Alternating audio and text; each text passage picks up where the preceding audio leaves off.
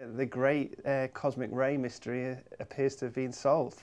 This is the question of where do these high energy cosmic rays that are bombarding the Earth, where do they come from? Basically, we've known about them for about 100 years, well, exactly 101 years to be precise. There was a guy called Hess who was floating around in a hot air balloon, and he noticed there was some radiation hitting him. He detected this radiation, and it's basically very, very high energy protons. They're just coming from somewhere, and they're hitting the Earth, and we really didn't know where they came from. They're super, super high energy. Far, far in excess of any kind of proton that's flying around the LHC, for example. So, for example, at the LHC, protons have around, well, when it's at full whack, which it will be once it starts up again, what we call 7 TeV of energy per proton, which is a lot. TeV stands for tera electron volts. That's 10 to the 12 electron volts. And basically, the ones the high energy cosmic rays that are coming from outer space, the highest ones have been about 300 million TeV. So an awful lot more. To get a picture for how much energy is stored in those highest energy cosmic rays, if I were to like whack a tennis ball at you, Brady, at 100 miles an hour, the kind of speeds that, you know, the top players like Andy Murray's of this world are serving at, that's the kind of energy we're talking about, but it's packed into a single proton. But actually, when it comes to smacking the Earth, most of them would just pass straight through because the Earth isn't dense enough. Most cosmic rays come through the atmosphere, come past us, go through the Earth, go through the core of the Earth, yeah, come out the other side, and keep going through space. Yeah, most of them will pass straight through. That's correct. Yeah, they will. It's amazing. Yeah. One of the questions is, so why do we not know where these things are coming from? You know, we're supposed to be very sophisticated. We've known about these things for 100 years now. Why did we not know where they come from? The problem is these guys are charged. Okay, they're protons, they're charged. So charged particles get moved around in magnetic fields. And there's a lot of magnetic fields out there in the galaxy and beyond. So let's say, right, I have some crazy magnetic field going on in this room. And there's a proton sitting outside the room, and it comes through the door, it gets moved around, the magnetic field twists it all the way around, and it goes smack straight into your face, Brady. Which direction did it come from? Well, I'm going to think it came from that way. Absolutely, you think it came from that way, but didn't it? It was hiding outside the room before you even started this video. So we throw up our hands in the air and say we're never going to know? No, of course we don't do that. We find other ways to work out where it came from. There was an idea that really dates back to a guy called Fermi, and interestingly enough, the satellite which has made the observations which have led to discovery that was announced today is also called the Fermi satellite. So it's a nice coincidence. But anyway, these ideas go back to Fermi. What he suggested was that when a star dies in a supernova, when a star reaches the end of its life, it runs out of fuel, in certain situations it can go supernova. And one of the things that happens with a supernova is that you send out a shock wave. Okay, this very, very powerful shock wave. It basically happens because the star tries to collapse, and then the collapse is sort of jolted by the neutrons in the star not wanting to be put too close together. You get this sharp, sort of abrupt halt in the collapse, and that causes this shock wave. We will hit the ceiling in a second.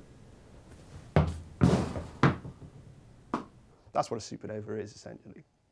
Anyway, so you have this shock wave. So you have a situation where you have a proton, which is moving around in the magnetic field surrounding this dying star.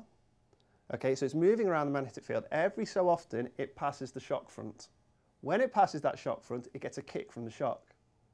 Okay, it gets a kick from the shock, and it gets accelerated a bit. And then it moves around a bit more, going in all higgledy-piggledy directions because of this magnetic field. Eventually, it passes the shock front again, and it picks up more, gets more of a kick, more kinetic energy. Each time, it picks up about 1% of its kinetic energy. It increases it by about 1%. So it's getting more and more and more and more energetic. Eventually, it gets so energetic that it escapes. This is the idea, that this might be the source of high energy cosmic rays. So we start looking at objects like that. What might we see? So let's look at a supernova and ask, what might we see? And in particular, they looked at two particular supernovae. They got typical astronomers' names, which I'm not going to go into. One of them is called the Jellyfish Nebula, so that's quite, at least we can remember that. They're both of the order of 5,000, 9,000 light years away, so they're faraway objects. These guys have gone supernova, so there should be, if this effect is correct, high energy cosmic rays coming from there. But we're not going to see the protons coming from there because they've moved around so much. But what we can see are photons, because photons don't move around in a magnetic field. Unlike cosmic rays, gamma rays travel to us straight from their sources. In particular, if you've got a proton, one of these really high energy protons, what it'll do is, if there's interstellar sort of dust around, there's some interstellar gas cloud or something around this remnant of this supernova, when the high energy proton hits another proton that's of lower energy but sitting in this cloud, then basically what will happen is it can produce what's called a pion. If it's a neutral pion, it's a combination of quarks. Okay, so it can produce this pion, and then that pion can decay into two photons, and they'll be high energy photons. And those are the things that we see, and those are the things that would come direct to us from this supernova. Now, the important point is that these photons that come from this process have a minimum energy. And the reason they have a minimum energy is because they were produced by the pion itself, right? So they're at least picking up the energy, which is essentially the rest mass of the pion, which is about 135 GeV, gigaelectron volts. If this effect is correct, you would expect to see a sort of drop in the number of photons at around 150 or 130 GeV. Because basically you're not producing them from these pion decays anymore. And so that's what they looked for, and that's what they saw. So not the end of the story, Brady. We think this is where, it looks like this is where these high energy guys are coming from. Is at the end of it, but there is another mystery, and that's that there's something called the GZK cutoff, and this basically says that there should be a maximum energy that any high energy cosmic ray could have, right? Now, it's about 50 million TeV. Now remember, I said there were ones about 300 million TeV, so it's not hugely more, so one could say it's a bit blurry, but... It's like 6 times more. Well, yeah, but 6 times in cosmological terms isn't so bad, is it? So it's a little bit more, but why is there a maximum amount that we expect, right? The reason is you take one of these very high energy protons, and if it's going at sufficiently high energies, it will start to interact with the cosmic microwave background radiation itself, right?